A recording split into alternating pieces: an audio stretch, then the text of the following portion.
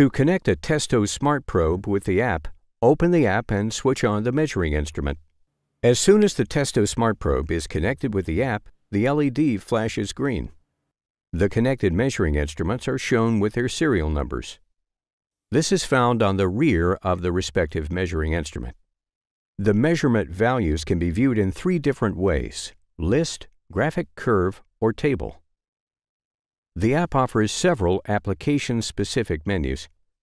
You can integrate the menus you use most into the favorites list. After the measurement, you can create and send your personalized measurement report.